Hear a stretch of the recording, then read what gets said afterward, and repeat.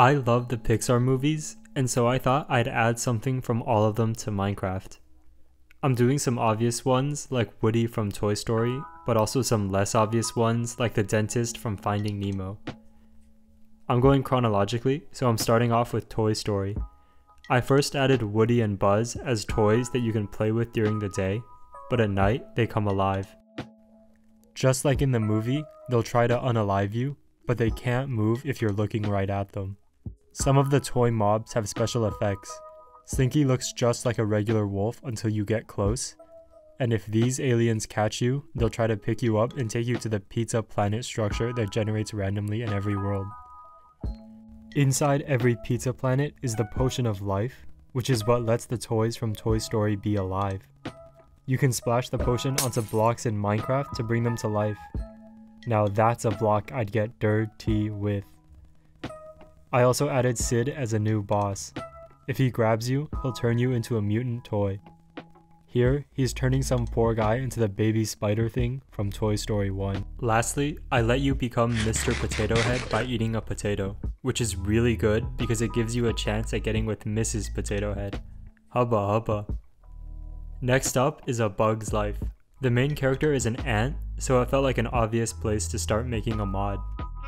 These little guys are harmless, but if you leave food on the ground, like after you farm your carrots, they'll be all over it. If you have food on the lower half of your inventory, they'll also be on you. You can literally have ants in your pants. You can squash them by jumping on them, or by using a piston.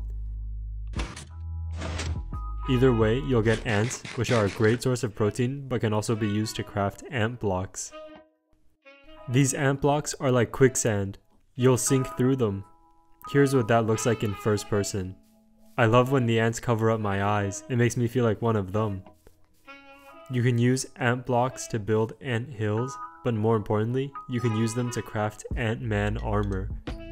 I thought about making the armor like Ant-Man in real life and letting you shrink, but I thought it would be way cooler to make it turn you into an ant.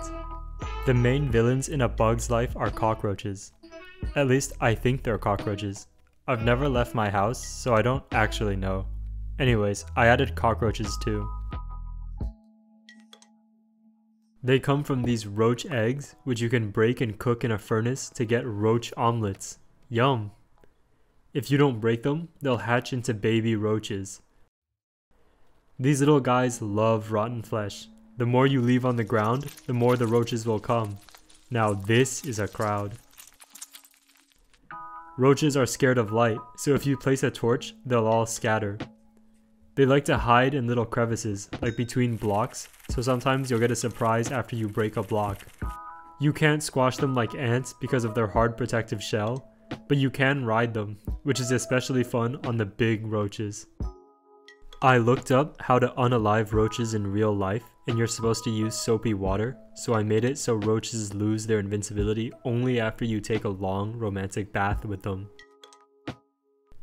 I used to be a Bed Wars sweat before I started making content, so I also made some bed bugs even though they're not in A Bug's Life. Next up was Monsters Inc. The whole premise of this movie is that the monsters come into the human dimension at night to scare you while you're sleeping, and that was perfect for me because Minecraft is in the human dimension and you have to sleep in Minecraft. I coded it so that you now have to sit through an entire minute of sleeping animation, and during this time, there's a chance Mike or Sully will wake you up and scare you. You'll wake up screaming like this. That was really it for this mod. I was going to make it so that you could go into the monster dimension, but I couldn't think of anything cool the monster dimension could offer. To make up for how short this one is, here's the Mike Sully crossover meme guy. Next up was Finding Nemo. The movie is about Nemo, so I started off by adding Nemo and clownfish.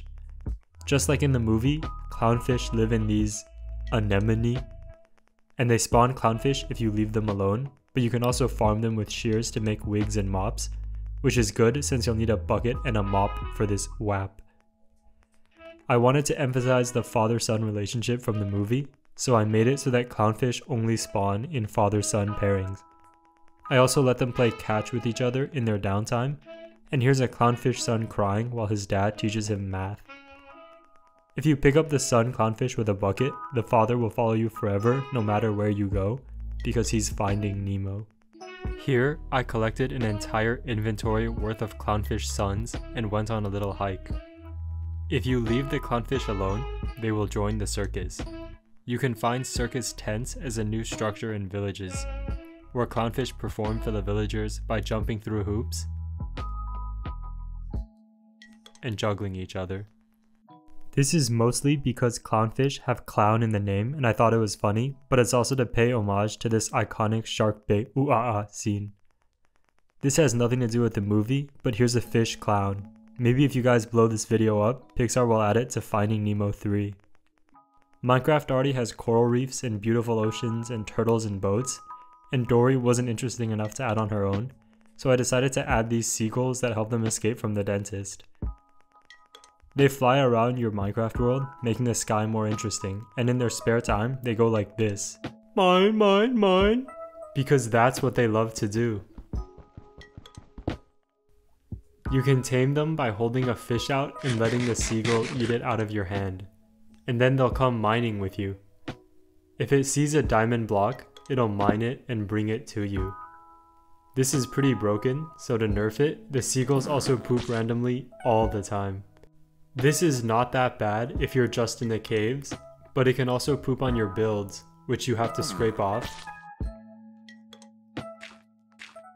And it can poop on you, where it'll actually update your Minecraft skin in real life. If you want to collect it, I added ice cream cones, which you can use to catch the bird poop. There's also strawberry seagulls, which drop strawberry poop. Lastly, I added the dentists that capture Nemo. This will be part of my later Minecraft mouth update, so make sure to subscribe so you don't miss it. When I started making this video, I wanted to add every Pixar movie to Minecraft in one go, but I quickly realized that that would not be doable. I'm going to split this series into 3 parts, with this being the first. If you like this video, like and subscribe. I'm releasing the downloads to these mods at 1,000 likes, so send it to your friends.